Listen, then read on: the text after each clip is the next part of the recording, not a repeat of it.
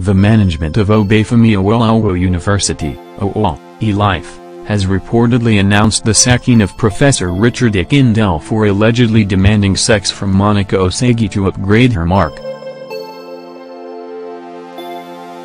Professor Richard Akindele, the vice-chancellor of the university, announced the sack at a press conference in Ife on Wednesday, June 20, The Punch reports.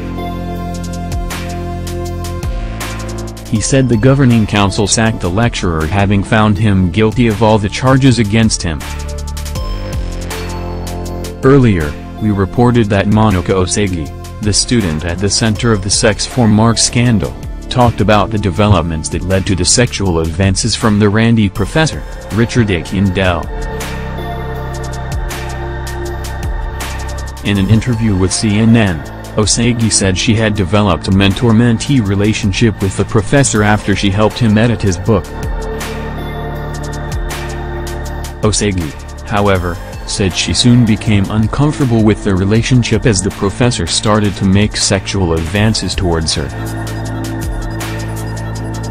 She said she had also received abuse on social media and allegations that she was the one that tried to seduce the professor. Despite the criticisms, Osagie said she had no regrets speaking about her experience. She added that her hope is that her case will give young women facing harassment on campuses the confidence to reject inappropriate advances from their lecturers. "I am actually happy I came out.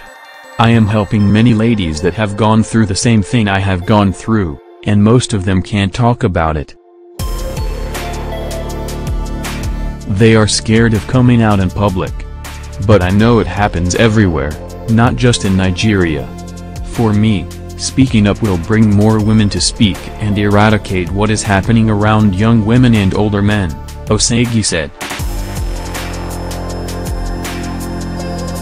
"There is no work or education that is worth your dignity," she added. "I will keep saying that." Since the news broke out, Professor Akindele is yet to speak publicly and reportedly declined to speak to CNN. "I have nothing to say until the university has concluded their investigation," he told CNN.